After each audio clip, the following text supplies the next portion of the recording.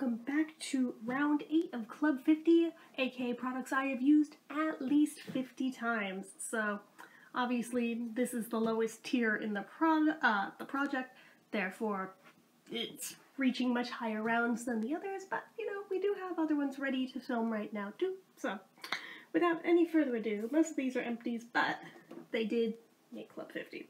So we have the Bath & Body Works Autumn Spice and Clementine Gentle Foaming Hand Soap. This one was pretty good. Not sure I would necessarily buy it again, but I did enjoy it while I had it, so maybe I would. I don't know. I would consider it, possibly. We have the Chapstick Total Hydration with Essential Oils in Happy, which is the orange lemon one, which I just had in Lippies of the Week last week. I currently only have this much left in the entire stick. There was far more than just 50 uses on it, but just tracking from when I started counting the uses on everything, it's where I'm currently at with it. But very happy with this one. This one's going swimmingly. I would totally buy it again, just like I would buy the grapefruit one again. And I haven't used up any of the others yet, but like this one a lot. The Bath & Body Works Sweet Strawberry Scoop Gentle Foaming Hand Soap. This one I would absolutely buy again if it came back in a heartbeat. This one was so lovely. Just, I couldn't believe how much they nailed a strawberry ice cream scent. Like, not just strawberry, not generic strawberry, not artificial strawberry, but like literally strawberry ice cream specifically. I don't know how they managed it, but they freaking did, and it was impressive, and I loved it. So, there's that one.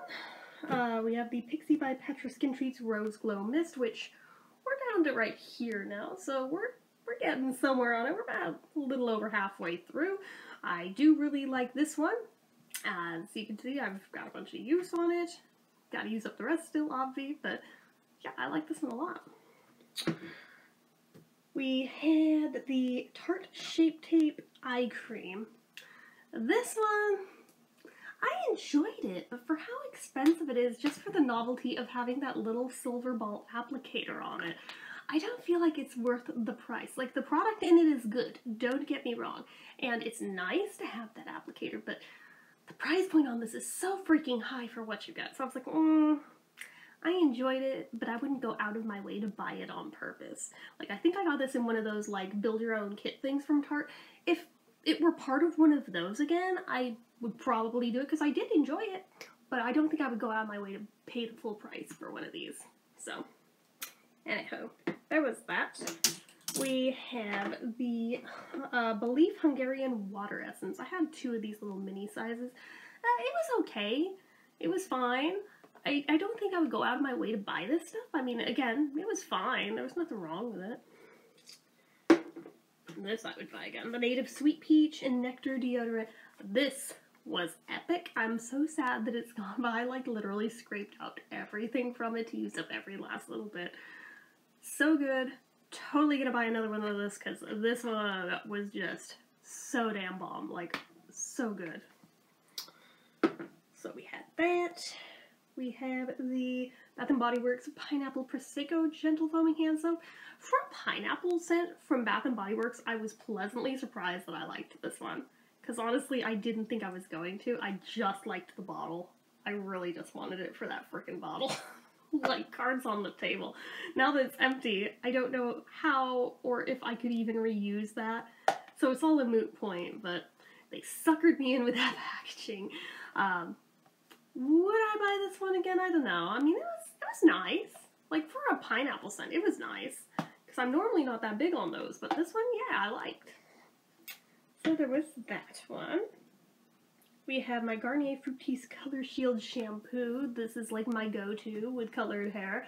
I've gone through many, many, many bottles of this stuff, but again, just since starting counting on it, it kind of limits how far up in the ranks it's gotten so far, but yeah, it's good stuff. So is the conditioner.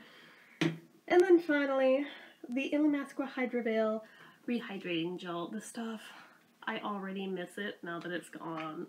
Like, this was like the best primer.